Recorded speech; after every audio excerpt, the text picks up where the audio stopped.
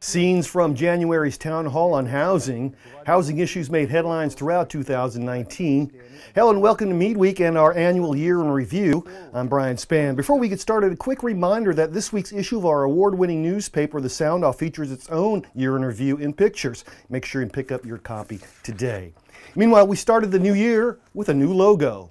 As the nation's platform for intelligence, information, and cyber operations, it's time for a new visual representation for Fort George G. Meade that celebrates the past but recognizes the transformation of Fort Meade in its second century. Baltimore Gas and Electric is relocating a major gas line near the 175-295 interchange. And then when they come over here to our sessions, it's the camaraderie and the friendship that's built here. We're a family here at Fort Meade, these guys and girls.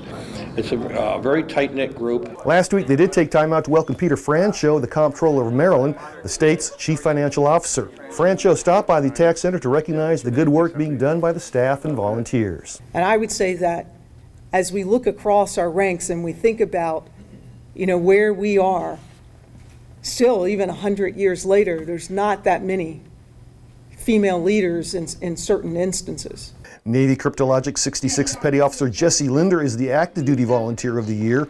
A large part of the restoration project took place a day before the observance.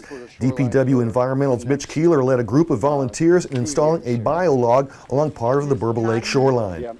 Meanwhile, last week, dozens of people patiently waited in line at the Fort Meade Exchange to get a taste of the latest food option. The grand opening of the Panda Express last week offers more than just another choice. Turning to other news, there was a record turnout for this year's Amazing Race. The third annual edition featured a competition between 30 teams made up of 240 service members and civilians from more than a dozen units on post. This year's guest speaker, Lieutenant Colonel Hyo Jin Cho, a 15-year Army veteran currently serving in the active reserve as Supply Branch Chief for the National Guard Bureau.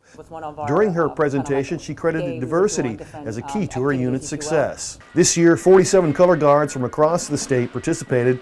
Grand Marshal this year, 99-year-old Lieutenant Colonel Alfred Shehab, a veteran of the Battle of the Bulge.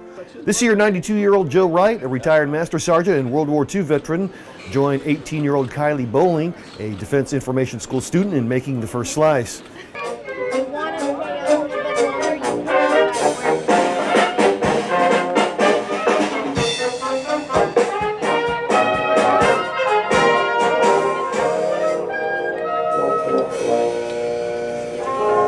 So this whole the snaking configuration is part of the Army standard design for access control points. Although the Mapes ACP facility is nearing completion, it doesn't mean that the gate will immediately reopen to traffic.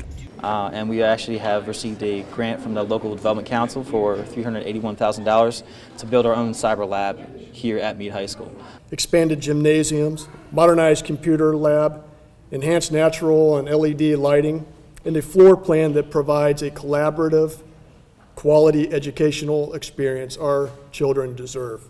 I ask each of you to remember not only the 2,996 lives that were lost on 9/11, but as of today, the more than 7,000 military and DoD civilians that we have lost since the war on terrorism began. Very good morning to you, Nick. Nick, we have the students from the Children's Inn Middle School Team Centre in Fort Meade, Maryland, standing by for you.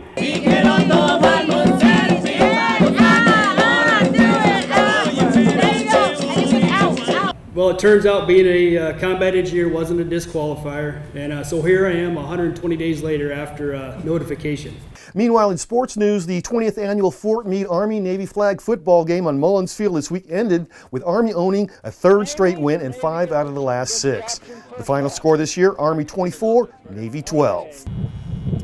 But we don't need that to have the kind of connected tissue that we've built. It's just a way of re-upping periodically to show that we're not taking anything for granted when it comes to these amazing partnerships.